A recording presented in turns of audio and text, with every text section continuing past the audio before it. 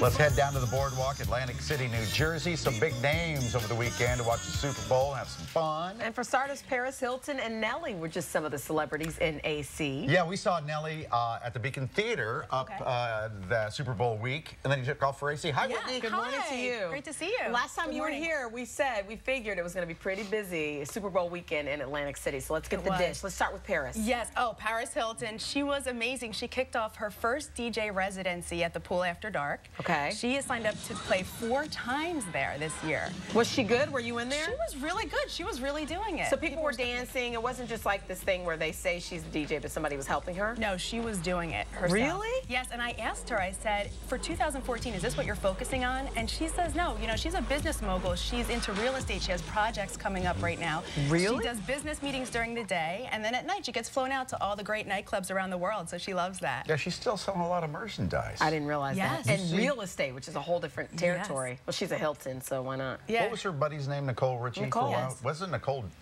like, dating a DJ? Yes. Yeah. For a while? Yes. Yeah. I can't remember his name right now, but absolutely. Yes, DJ AM. You're right. Yep. Anyway, let's talk about Nelly. Nelly was so much fun. It was hot in there at Haven Nightclub. It's hot in her. Hot in her. Yes. What was he doing? He performed all of his songs, and then he reached out to the crowd and said, is it anyone's birthday? And of course, everyone's like, it's my birthday. Right. So he looked at all their IDs. And he did? Yes, and he brought one lucky female fan up on stage with him, and she danced with him and sung along, and it was just a lot of fun. Did you actually run into Big Ange of Mob Wives? I did. Well, I've interviewed her before, but she's going to be in Atlantic City this coming Friday at the Pool After Dark.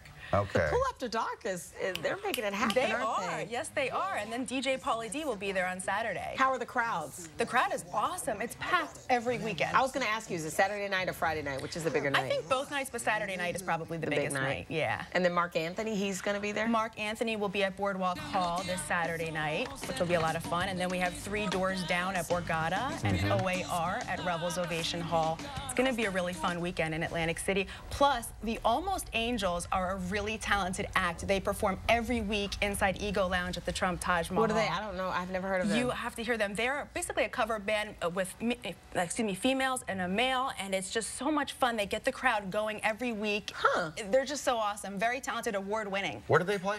At Ego Lounge inside the Trump Taj Mahal. Trump Taj Mahal. You know, for all the talk of AC, it sounds like this might be the way to go, though, for the concerts and the nightlife. Do you know what I mean? Yeah, why not? And you can find information at doatlanticcity.com. And, of course, for celebrity interviews on GoToWhitney.com.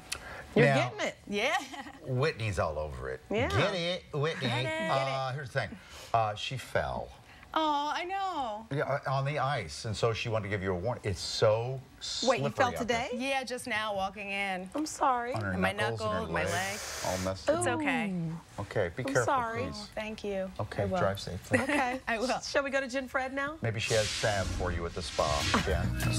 I can help you.